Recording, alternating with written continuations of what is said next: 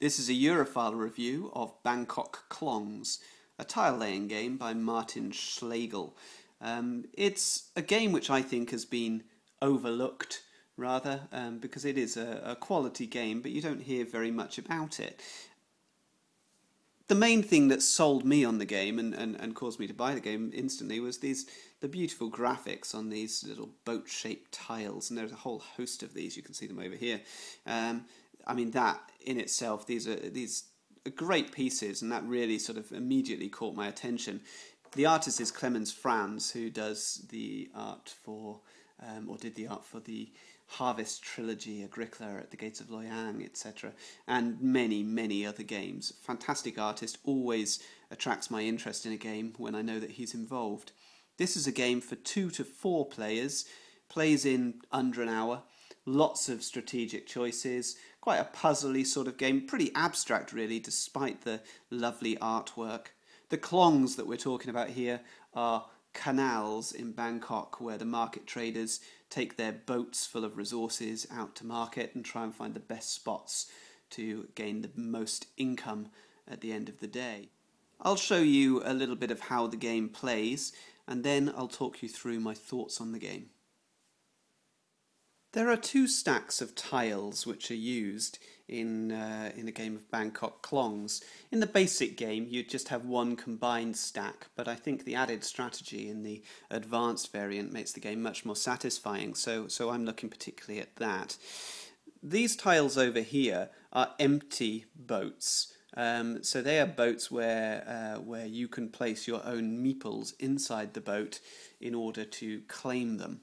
These ones are not empty, they're already occupied, and they tend to have special abilities, so you'll have thieves and cook shops and inspectors, all in that selection. Now at the start of the game each player has 4 tiles, 3 from the standard deck and 1 from the special action deck. So these are the 4 belonging to the yellow player, and currently we're going to look at a 2-player game between yellow and blue. So he has these, I don't know what they are, shrimps are they?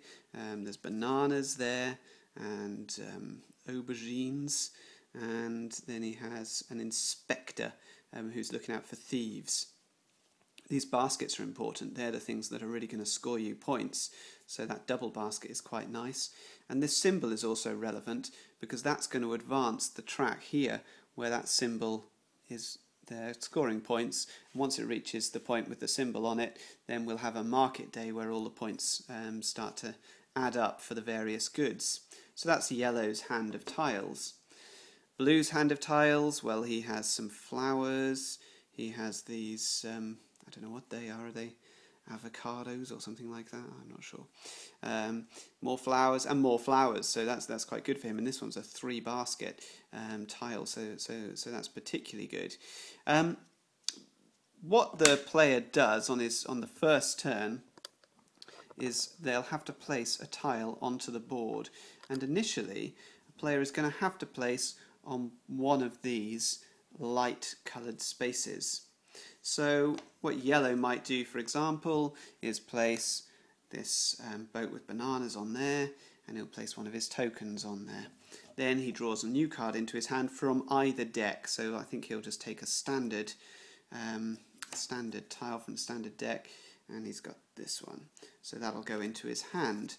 It's now the blue player's turn, and he's going to place on the other light coloured space, so he's going to go on there and place his little meeple on that space, and then he draws a tile, and the tile he's drawn is this one, which isn't really so great. And so this will continue with them placing tiles until some scoring starts to happen. So let's have a look at what happens if yellow places this one. He probably wouldn't place it yet because the inspectors only really come into play when there's a thief around, but this token is important because the fact that we have this, what's called the, I don't know how to pronounce it, luck fat token, means that we advance the marker up here, and instantly that'll score the yellow player. It'll score the yellow player 6 points because there's 6 points on the track there, and yellow will advance along the track to number 6. it also moves us closer towards having a market. Now let's have a little look at what would happen if we did have a market. So a market would happen when there were tiles which were all placed around a central point, like this, for example. So if we have a blue one there, and maybe a yellow one here, and a yellow one here. Well, supposing that we had got this token up to number 3 up here, then we would have what's called a little market day, and there'll be some scoring. There's going to be lots of these situations by that point where there's 4 boats around a central point, but each player will be able to score 2 of these areas. So yellow might choose to place the little token on there to say this is what he's scoring first. Now what he scores is the number of baskets in this space. So that's 1, 2, 3, 4, 5, 6, 7 multiplied by the number of meeples he's got there.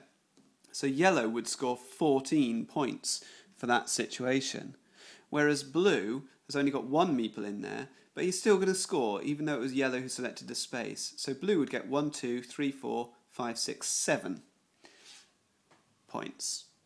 Then blue would select a region, we might choose over here if there were 4 around it, and then yellow again, then blue again, and then we carry on with the regular game placing tiles. The other thing that happens at this point, once the scoring has happened, is yellow, who chose to score this region, can remove one of his own tiles from the board and put it into storage.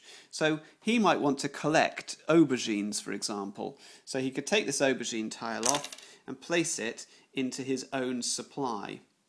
Now at the end of the game, these tiles placed in the supply are going to give the player points. So the first aubergine boat that he has would be worth 1 point, the second aubergine boat he has would be worth 2 points, the third would be worth 3 points, and so on. So collecting boats with the same vegetables on them is a good strategy to get yourself a lot of points at the end of the game.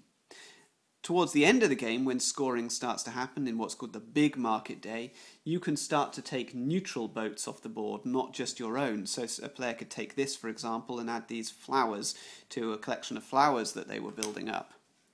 There are other things you can do during the game. I mean, the tile placement generally is that you have to place adjacent, so all the tiles are going to be connected up. You can only ever have a maximum of 3 tiles in any one section of the board. They're called a market hood. So this little selection of 4 here in between the different planks here, you couldn't then place one in here. Twice during the game you can play a sort of motorboat tile, which would let you move one of your pieces just sort of one space, which might open up more strategic possibilities for you. Here I've placed a thief. So this token, if you place this, you could steal a tile anywhere in this row.